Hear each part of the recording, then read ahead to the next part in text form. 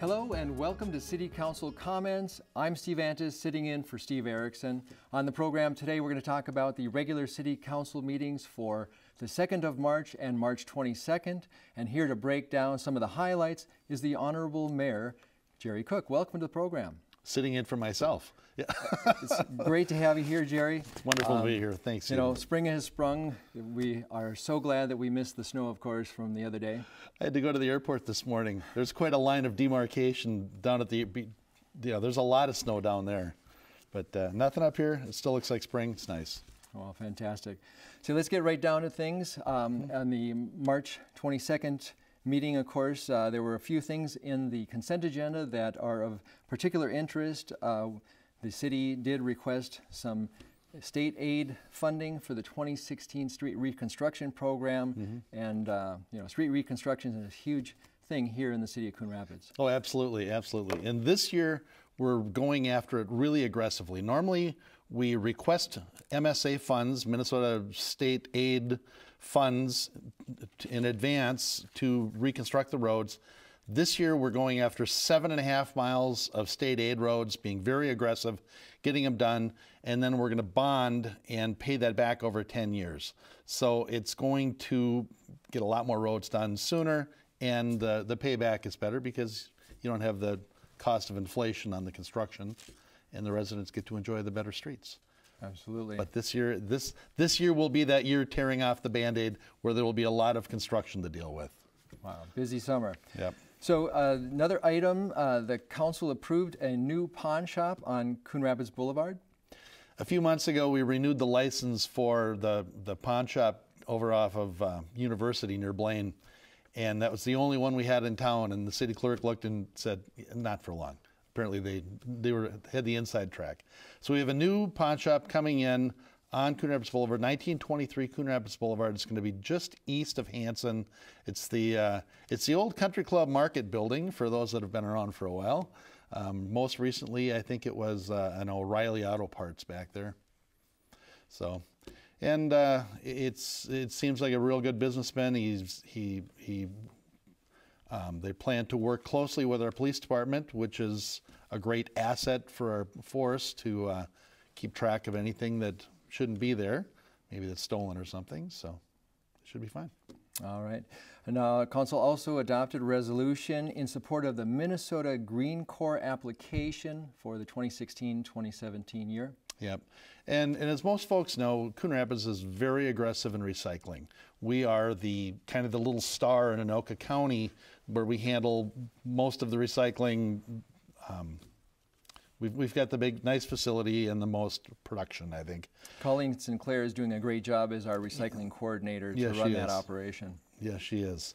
And this is a component now that will allow us to better track multi-housing units, of which, of course, we have many.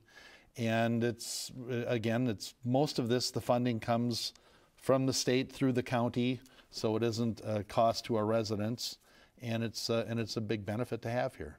Now, this application gets approved by the Minnesota Pollution Control Agency, and the city should know sometime in mid-March, or rather mid-April, whether that application gets approved or not. Okay, good. Okay. Well, anyway, I mean, it's as you said, there are so many multi-unit dwellings in the city, and so they're just really continuing the program that they started last year. Yes, yes. Okay.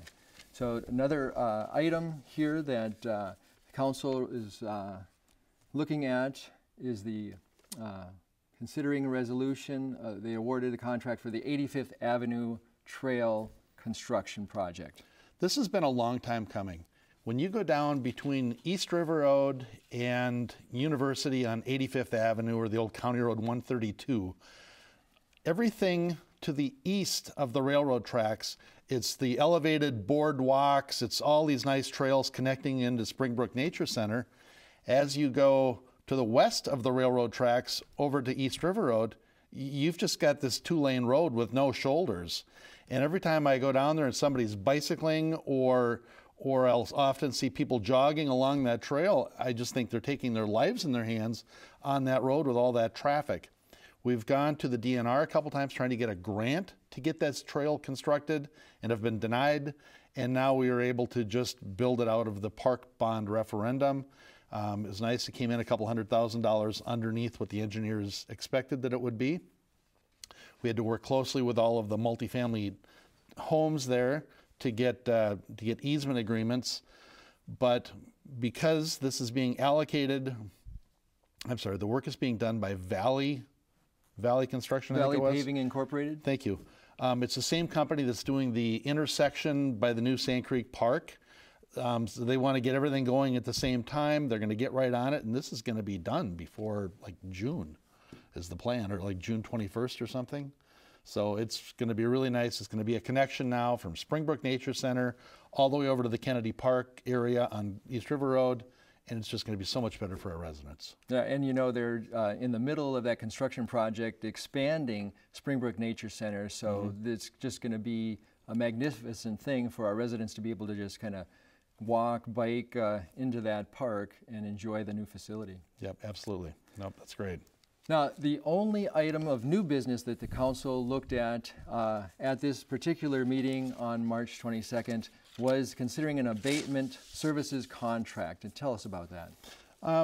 So our code enforcement, if we end up with a vacant home that needs to be secured, if you've got a home that, you know, for whatever reason, they're unable to deal with a lot of junk in their yard, you give them opportunities to collect or to pick it up, and if they can't, eventually we have to have somebody that we can call.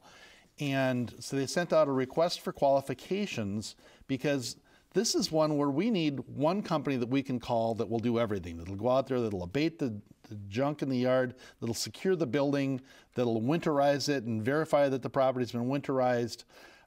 There's just so many things that they need to be able to do.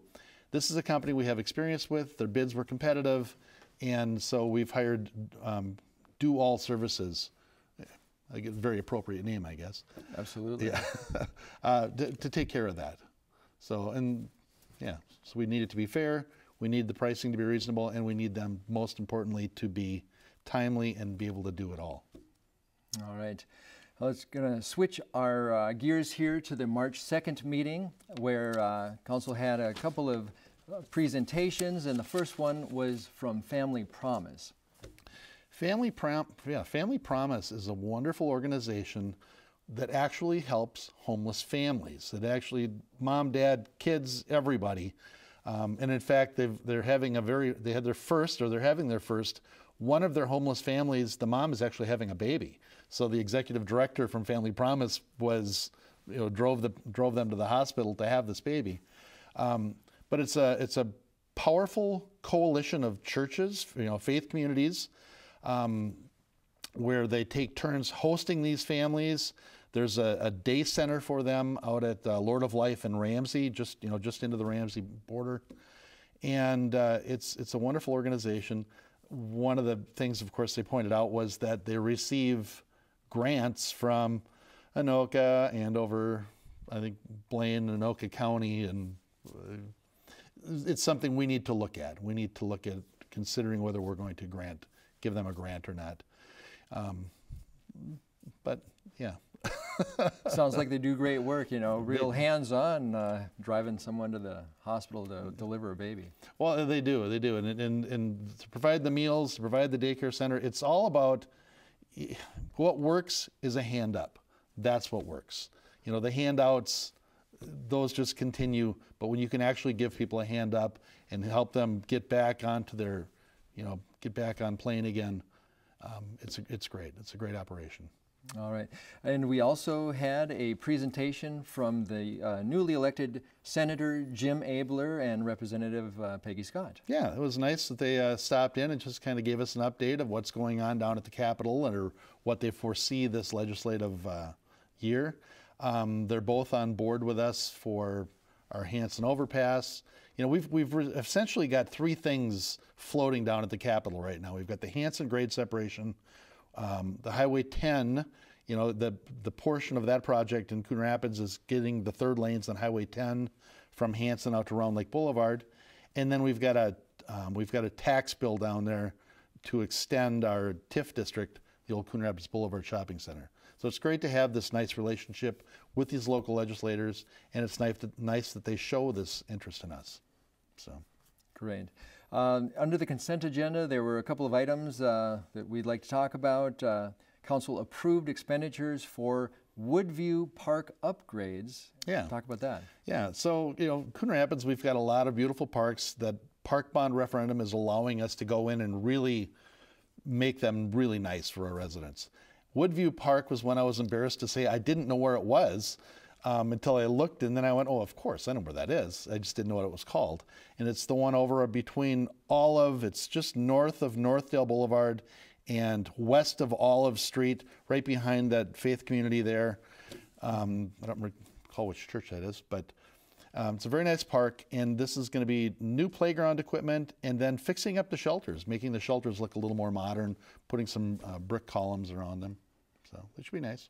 And of course, for those that need the services, there will be portable toilets available as well as part of this upgrade. Okay, good. I didn't remember that. Now, with respect to the next item, Council approved an online bill pay for utility billing. It's a new service that the city will have for residents. Yeah, it's an expansion of a service because you've been able to pay your bills, your water sewer bill online, but this is making it more robust. You can see more information. You've got more flexibility in how you pay your bills, and this is going to encourage people to use their ACH, their checkbooks, because there's going to be a $295, I think it's a $295 charge for using your credit card. We've been paying $26,000 annually in credit card fees to provide this service for folks, and if it just seems like all the residents shouldn't have to pay for the few that use the credit cards, so it's just a nice way to take that back off the balance sheet here and make it more convenient for folks. Absolutely. Yeah, essentially a new software that's cloud-based and will be, as you say, cost savings to the city and also for residents if they do choose to use that checking account debit. Yeah, cloud-based. It always sounds like, yeah, it's just somebody else's server it's sitting on, but. Exactly, exactly. Council also approved a waiver for the carnival license fee for the 2016 Spring Fest celebration on May 20th and 21st at the Church of the Epiphany. This is the first sign of spring, really. Some people look to the birds. Some of us that have looked at the council meetings look for the application. So this was waiving the carnival license fees for the 2016 Spring Fest. Yes, May 20th and 21st. It's coming up, and it's a sure sign of summer. All right. So. Well, on some of the old business at this meeting that was of interest, Council did adopt an ordinance adding requirements for microdistilleries, brew pubs, and brew tap rooms in the city of Coon Rapids. Yes, and what that does is it actually allows them to come in. In the past, you could actually open a brewery here down at our industrial park, but you couldn't open a micro brew. You couldn't come in, and we weren't licensed for that.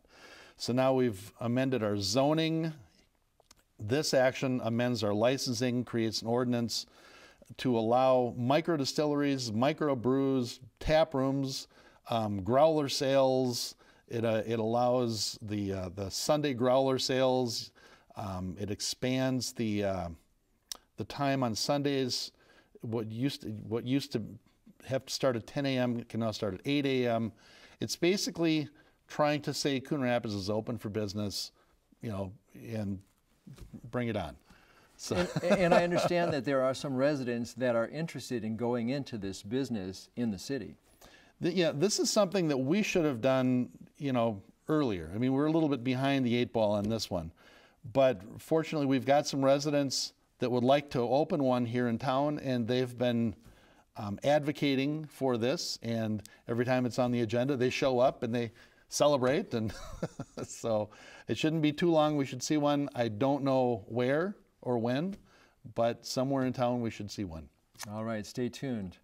Now, Council also adopted an ordinance amending City Code 5-900, which is concerning tobacco. We workshopped this last year, and when it was coming to workshop, our conference room was full of people that had an opinion on this. And I think it was because it was right on the heels of Bloomington. Bloomington, I think it was Bloomington, when they changed their ordinance, they made it so if you sell e-cigs or the vaping pens or whatever they call those, you couldn't use them in the shop. You had to go outside and like 100 feet from the building in order to use them.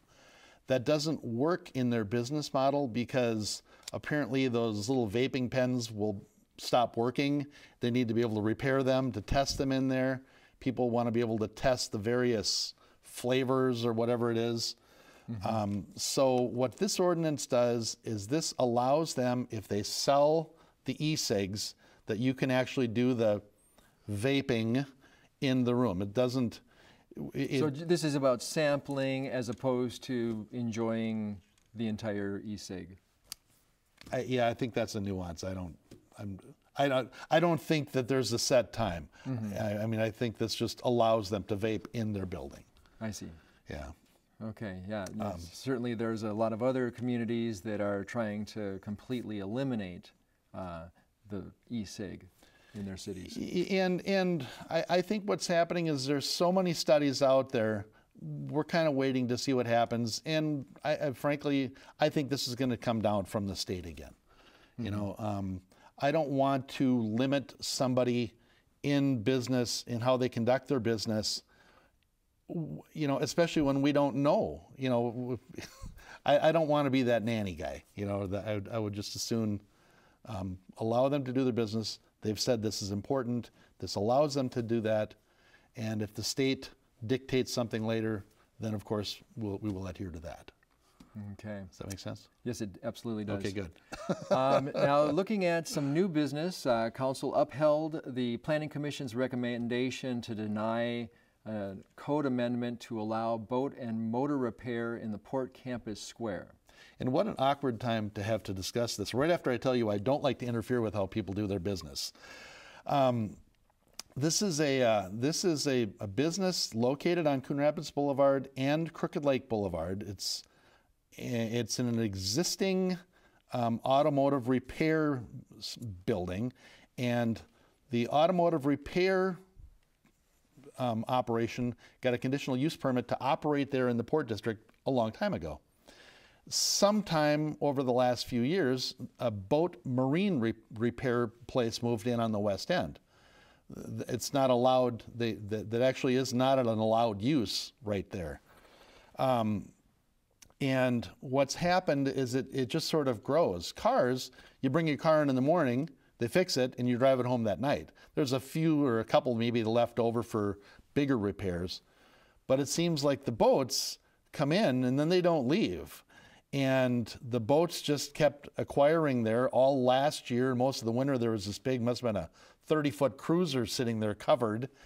And it didn't work there. You can't have any outside storage in the Port District. And this was a very intensive outside storage use. And it was an eyesore for Coon Rapids Boulevard. It's still an eyesore now. There's still about 4 boats there. There was the other day I counted there was 23 cars sitting out there. So we upheld the, let's see, how did that work? The Planning Commission denied it. Yes. And we upheld the Planning Commission's denial. Right, because it was a request for a code amendment to allow this. So since we do have a business that's currently operating in that area with these boats, how much time do they have to kind of get rid of the boats? Well, we gave them there's a hard line of 6 months, but staff has direction to use their discretion. If we're close, if they've culled it down where they don't have all the things outside, and they have something they can move into in 8 months or something, they're not going to throw them out, you know, in 6 months. But if they're not making any progress, if they're not looking at anything, and everything is still sitting out there, 6 months, we've given them a directive to say you can, in 6 months, say we're done now. So it's a needed service in Coon Rapids. I mean, we've got the river in town. We have Crooked Lake. We have lots of recreation. Clearly, people needed to have marine repair. It just wasn't an ideal spot for it. You know, a better spot was, you know, where Rapid Sports Center used to be. The boats were all in the back in a fenced-in area, or they're, you know, out of sight from the boulevard. So hopefully they find another spot in Coon Rapids, because clearly it's a needed business here. We would just like to be a little less obtrusive. And there are zoning areas for this type of operation, as you said. Yes. Yeah, just not in the ports. Okay.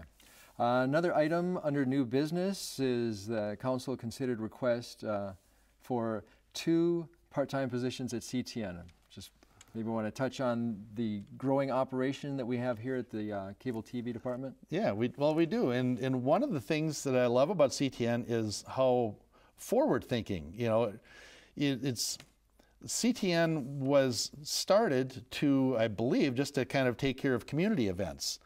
But as the cost of equipment goes up and as the cost of production goes up, they've found other modes of other revenue streams, from the St. Paul Saints games to the Snowcross to the St. Thomas football games to, you know, all these outside things that have the revenue coming in to help pay for the infrastructure.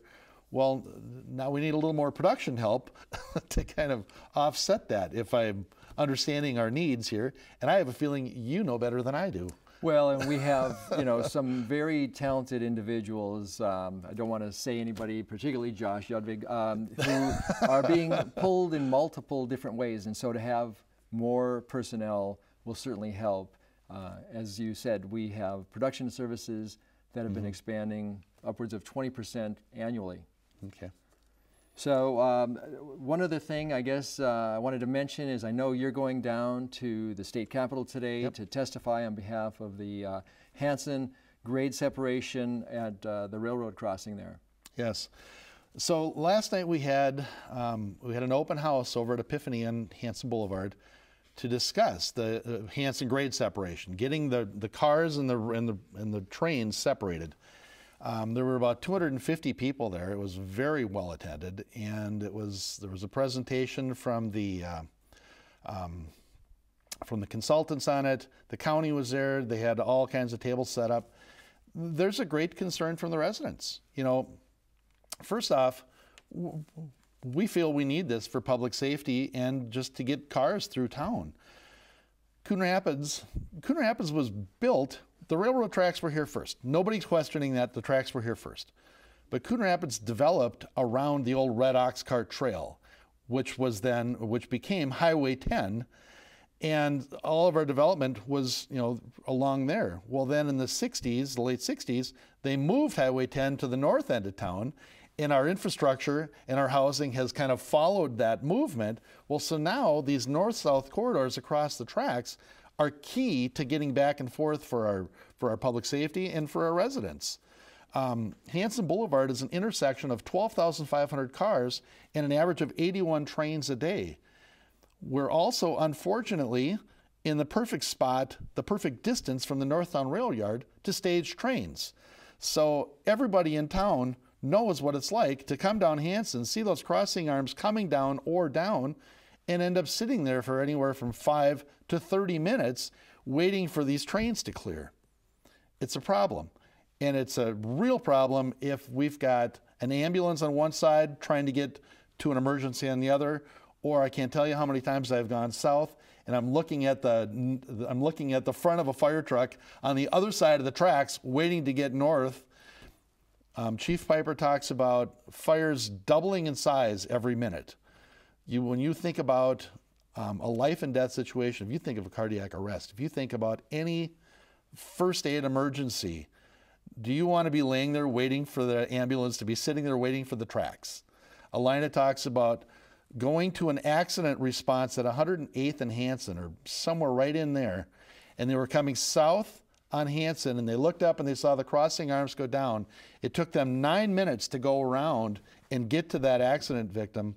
9 additional minutes because of that crossing. We need one more that we can count on.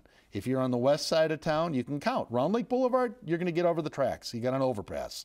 If you're on the east side, Coon Rapids Boulevard comes over the top of the tracks. You know that you can get through. Hanson Boulevard, Egret, Crooked Lake Boulevard, anywhere in the center of town, it's a crapshoot, and you have no idea. So this is a very important, getting one more grade separation right in the center of town is extremely important. The residents in the surrounding neighborhood are very concerned, and I understand that. And it's one of those things where it's easy to say, well, for the greater good, but when you're not the one having to look at this new bridge in your backyard. So it does come with challenges, and we're just going to work through it as best we can. I understand this is a roughly $25 million project, and city, county, and the railroad are also pitching in, but you know, how much are we looking at from the state? So we're looking at 50% of the price to come from the state. So we're going down there today to really seek about $13 million, or that ballpark. And then 30% will come from, and I don't remember all the numbers, 30% from the county or CTIB. There's 5% from the city and 5% from Burlington Northern. Burlington Northern at one point mentioned that they would be willing to contribute more. I haven't seen any number higher than their minimum contribution, which is 5%. But they are very excited to get this done because they recognize it would be better for them for staging. So now you're testifying, is it before a House committee, a Senate committee? Thank you. Today, I think we are going in front of a Senate committee. No, maybe it's a House committee. I don't even know. It's the same presentation, so I just go where Chief Piper tells me to go. And that's what I was going to say, is that I know Chief John Piper is the one that's kind of leading the coalition down there, and certainly he's been looking at this crossing improvement for several years. In probably 25 years that I've been involved in local government or governmental affairs, or have had lobbyists around me, there is nobody I've seen that is as aggressive, consistent, and deliberate as Chief John Piper on this bridge. I mean, it's so fun to see his emails with the governor's office and the senators and the reps. You know, he is on task, and if we get this grade separation, it will be in no small part to his efforts. All right, there'll probably be a little notation or a plaque somewhere around the project. I call it the John Piper Bridge. So, very well said. Anything else that you'd like to talk to us about today? I don't think so. The plans are really in the works right now for the 4th of July Carnival. There's going to be some expansion this year. I think I might have mentioned it last month. I'm not sure. They're looking at doing a 5K on Saturday morning. The parade route was almost really good last year. With just a couple little tweaks so we don't overlap and run into each other. And the parade is going to be, I think, even better this year.